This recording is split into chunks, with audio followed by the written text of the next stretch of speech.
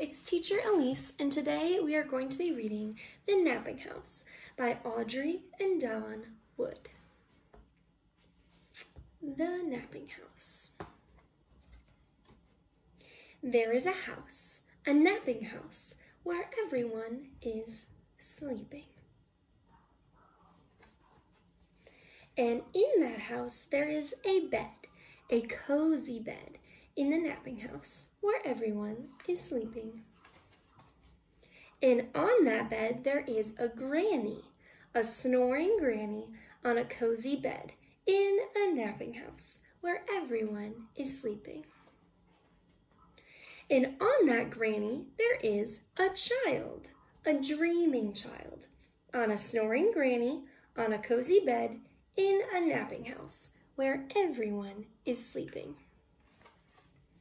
And on that child, there is a dog, a dozing dog, on a dreaming child, on a snoring granny, on a cozy bed, in a napping house, where everyone is sleeping.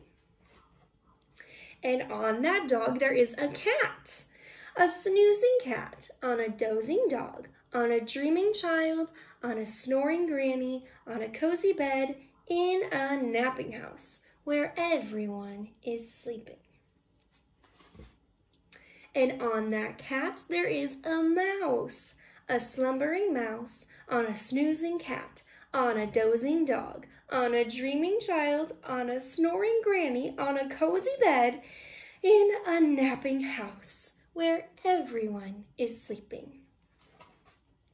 And on that mouse, there is a flea. Can it be? A wakeful flea, on a slumbering mouse, on a snoozing cat, on a dozing dog, on a dreaming child, on a snoring granny, on a cozy bed, in a napping house, where everyone is sleeping.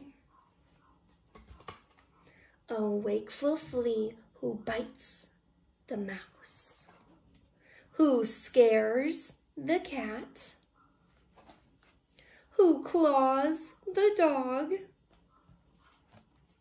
who thumps the child, who bumps the granny, who breaks the bed, in a napping house where now no one is sleeping. That's the end of our story. I hope you have a wonderful day.